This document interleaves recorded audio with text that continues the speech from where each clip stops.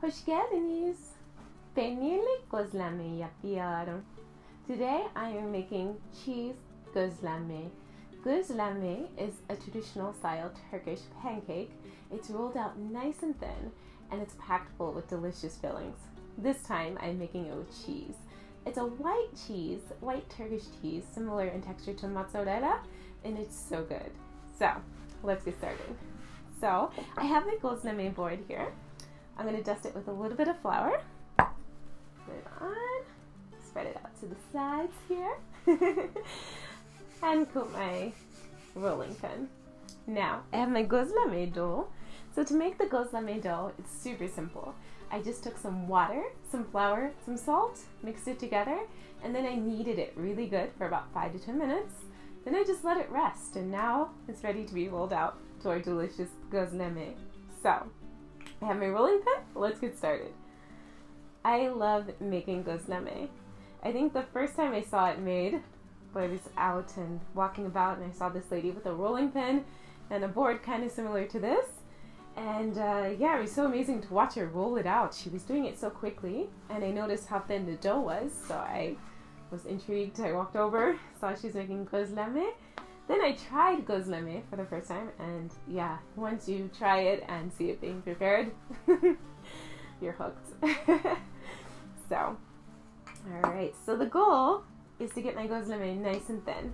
So it doesn't have to be extremely thin to the point where it tears, but I do want it to be pretty thin in texture, so that way it cooks perfectly.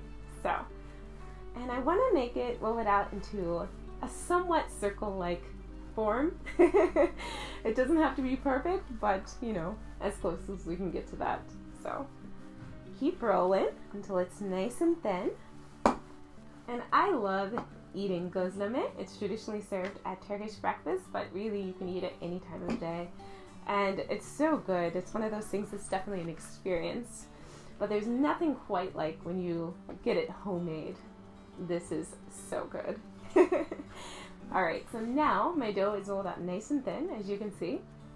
So, not too thin, but definitely my hand. You can see my hand through the dough. So, let's get started filling it. So I have some cheese that I've shredded. So I'm going to take just a handful, probably about 1/4 cup of cheese, and place it right in the middle. This would also be the time for you to fill it with the other toppings, like if you wanted to fill it with spinach, or even, hey, if you had some leftover vegetables that you wanted to pop in there, you could certainly also make your own type of gözleme. Now is the fun part. I'm going to fold it like a little package. So I take one side and fold it over. Fold over the other side. Then the other. And then there we have it. So from here, it would traditionally be placed on a huge dome oven, which is awesome, and it's amazing to watch them prepare it this way. But since I don't have a dome oven in my kitchen, I'm just going to go to my kitchen and use a crepe pan and cook it on the stove. And it's going to be so good. So, let's go to the kitchen.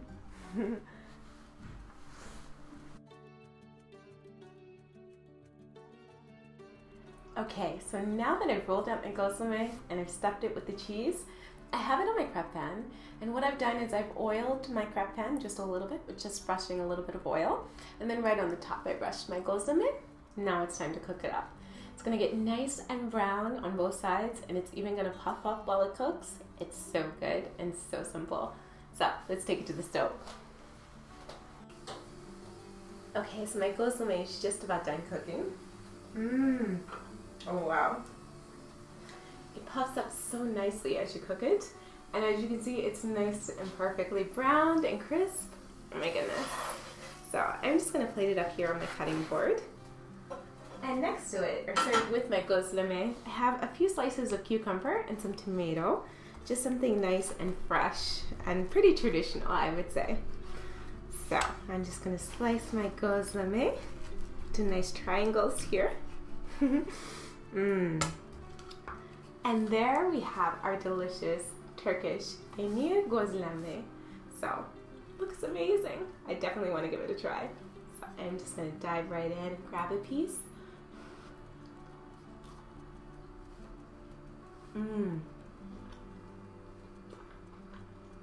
So good. Perfectly crisp and light. On the outside, the lightness from rolling out the dough so thin, and nice, the cheese, perfectly melted. So good. You have to give this recipe a try. Delicious Turkish gözleme, Turkish pancake filled with cheese and served with a little fresh veggie. So delicious. So, thank you so much for checking out this video, how to make peynirli gözleme or cheese Turkish pancake. I hope that you give this recipe a try and that you love it. And until the next video, I'll see you next time. See ya!